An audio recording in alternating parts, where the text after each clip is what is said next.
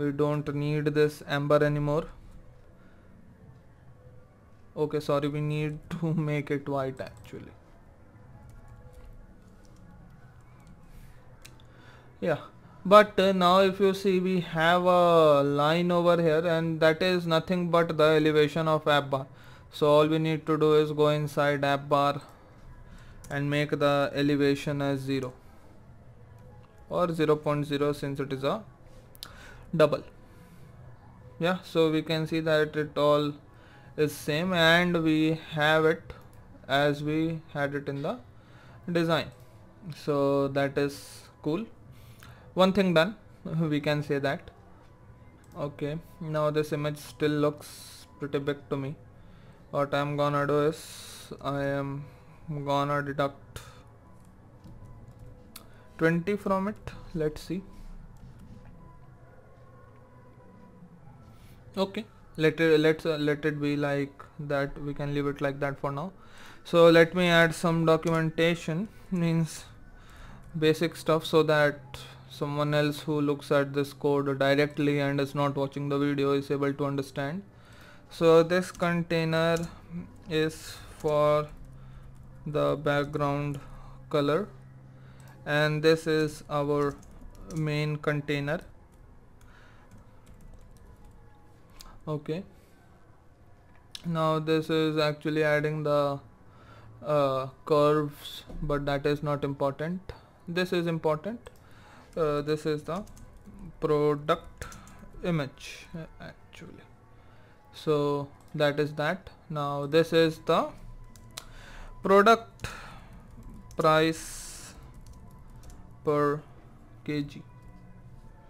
Okay, per kg, and it needs to be capital P.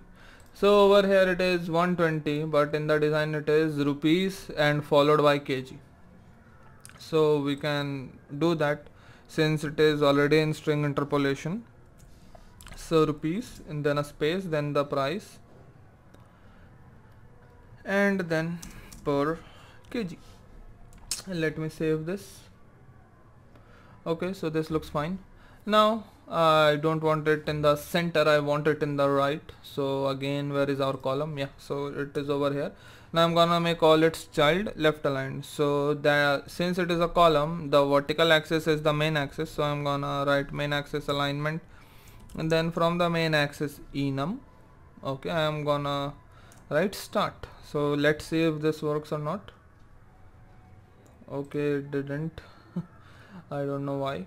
So what we can do is inside the surround this text with a widget, and that widget can be a sized box. Okay, now the only purpose that size box serves is that we can give it a size. So I am gonna give it a width, and the width is gonna be media query dot of context dot size dot width. Okay, so that is there,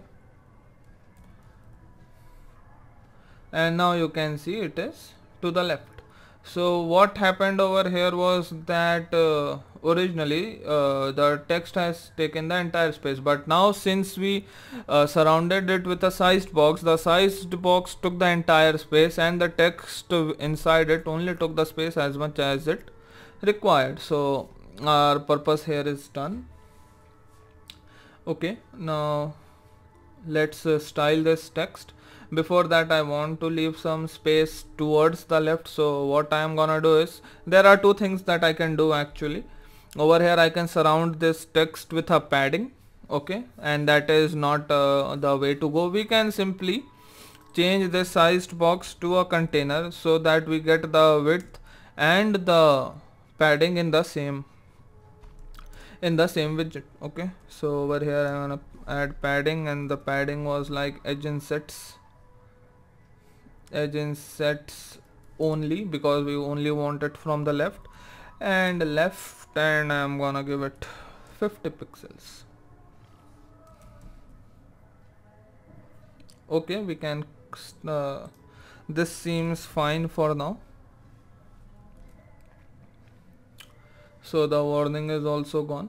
Now over here in this child text, let's start styling it. So style, and there is this text style.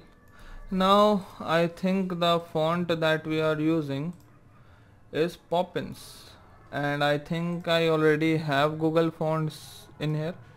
Let me check. Yes, we have. So let me import that. Import Google Fonts dot. Now over here, instead of text style, it is gonna be Google Fonts dot Poppins, I guess. Yeah, so it is gonna be Poppins, and inside this let us give it a color. I'm sorry, what is that called? Is it color or text color? Okay, so it is color. I don't know why it was not showing over there on its own, so we are gonna use the same color. Okay, now if you are asking if you wanna know where I am getting all these things, the design file is in the link, so you can go over there and just have a look yourself. Then after that we need to mention the font size. The font size can be 10.0. Let us refactor it, save it, and see how it looks. And it doesn't look good. So what I am gonna do is I am simply gonna pick everything from here. So the size is 220 and the font weight is medium. So let's simply just do that and see if it looks decent or not, and then we will do little bit tweakings ourselves. So font size is there, and then font weight, then again we have the font weight enum. Okay, and then the options are bold. Let's see bold, because medium is not an option over here. We will have to give 100, 200 and values like that. So this 120 looks fine, but I think we can increase its size a little bit more.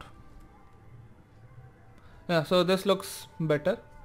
Okay, so with this the price per kg is also done. Now I'm gonna commit it over here, so that if you watch the video or the git log you will have a good idea. So first I'll check the status, add all the files to staging, then again check if all the files are added, and the end green means yes, it has. Then I'm gonna commit it.